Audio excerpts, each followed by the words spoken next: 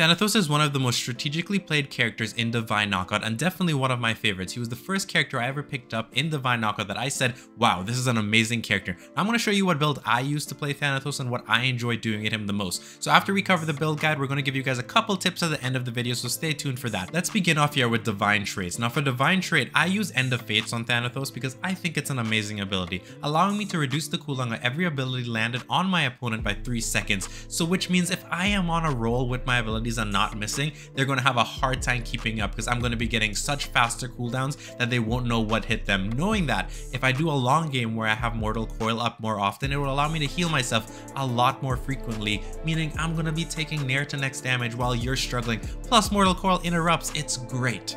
Next up for minor traits, we're going to start off with Essence of Vigor. Now the reason I use this is simple. You heard me talk about in my Divine Trait how Mortal Coil is basically the ability I love the most. It's the ability that I use so much because it heals. So what Essence of Vigor does, it allows Mortal Coil to heal an additional 20 vulnerability. Being able to heal a lot with your Mortal Coil, especially that extra 20, is extremely important as Thanatos is such a strategic character because you also have to keep in mind that you can't be spamming your abilities willy-nilly because every ability you spam increases the vulnerability on your character, which is also why I like Thanatos, that extra little thing that you have to pay attention to. Now the next minor trait I use is called Death of Nigh. Now I personally believe it is a great fit for my playstyle as it allows all the effects that are applied to your enemies when they're above 100% vulnerability while facing Thanatos is now applied at 85%, but understand that it also applies to you as well, which is a double-edged sword, but I like the fact knowing that at 85% the game gets really intense, and it also allows me an easier chance to knock people back early. One well-timed ult or side slash is definitely going to knock them out of the arena, which gives me that added bonus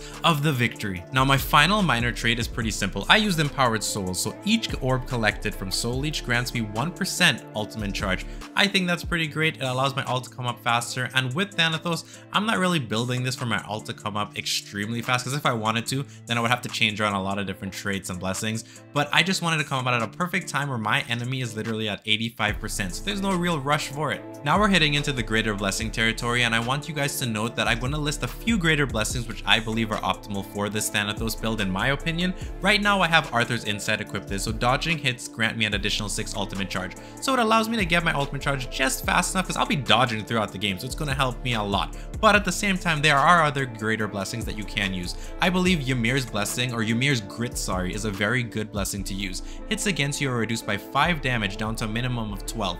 Why that's very useful? Because as I said earlier, with Thanatos, all your abilities raise your vulnerability, so any damage reductions can be very useful on you. Another greater blessing you can use is Saul's Temper, but then again, Saul's Temper is good for every single character in Divine Knockout in my opinion, being able to deal an additional 25% damage to the last enemy that knocked you out in the round, or deal an additional 12.5 damage if you have not been knocked out of the round yet. That is also very intriguing and nice in my opinion. Now with that being said, we're going to go on to the lesser blessings here. My first lesser blessing is Upward Slash. Air heavy attacks deal an additional 4 damage, maximum 8 per attack. Why I like this? Because when I play Thanatos, one of the things I love to do is use my air light or air heavy attacks. My air heavy knocks them back very far, especially if they're high on vulnerability. Compared to other characters, that's just what I believe and feel. So with that being said, that's why I use Upward Slash. For the last lesser blessing, I want you guys to know, and I've noted this in my last guide video, that I believe this blessing has to really suit your personal playstyle. I have 2 options here I use. One of them is Healthy Spirit,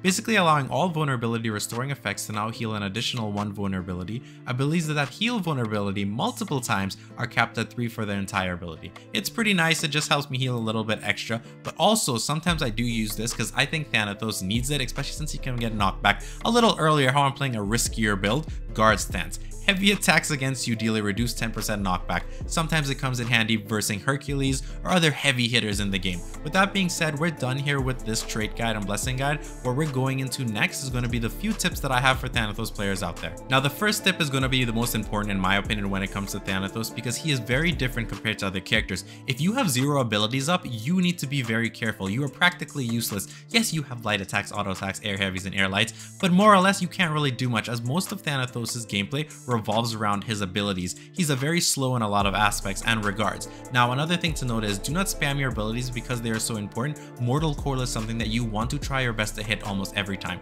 So if you know your opponent is constantly dodging your Mortal Coil, what you want to do is bait it as much as possible. Use your Scythe first, then use your Mortal Coil to catch them off guard when they do not have any ability to dodge. Another thing you can do is time it properly. If you know they're going to use an ability to come close to you, put your mortal coil very close to you so that it will interrupt them as they're about to hit you, giving you the opportunity to take some health from them and do some damage. I love to do that when Hercules players or Sun Wukong players come into my range. It's perfect. Sometimes I do this to Suno as well. Now this next tip is very important for a lot of new Thanatos players out there. Understand when you're using your mobility, it is totally different to other characters. You can actually move while using it. You have no reason to actually come down and use the ability by clicking the ground, allowing you to dive and use your knockback with it, because most of the times people can easily counter that. So what you really use your mobility for is to go in the sky, fly around, and glide to the perfect location, or simply to buy yourself some time. Sometimes I literally use it to avoid abilities, drop down, hit them with an air light into air heavy, knocking them back. It's the perfect maneuver there with Thanatos. And my last major tip when it comes to Thanatos is all about his ult. If he's using his ultimate ability,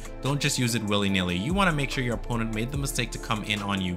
Get ready. I normally bait them out so they can come in on me. Plus, also note that for some reason, your ultimate ability takes priorities over a lot of others. So if two people were to use their ultimate, let's say Athena and Thanatos, if you use it at the same time, you're guaranteed to hit yours first and grab them up. Same thing for Hercules. Once they don't get it off to that immunity phase, you are totally fine. You can catch them off in their animation cast as you're literally rushing towards them to catch them off in that Dark Vader choke. On top of that, you do heal yourself from that ability, so it's okay if you don't knock them back, but I normally use my ultimate because I normally have it up at 85% vulnerability, which gives me the opportunity now to knock them out once I land it. That's why your ultimate is very, very important. Even if you want to be patient and have a long-lasting game, landing and getting that heal back is also very necessary. Now that's about it for Thanatos. I hope you enjoyed this guide and I hope this helps you out. If you'd like to leave your builds, feel free to visit me in the comment section down below, leaving what builds you have. Also, if you check the comment section, you'll see my website. I'm trying to build a website dedicated to Divine Knockout. All information, all guides, everything. If you have guides you would love to submit, message me on Discord and I'll make a whole post about it for other people to check out.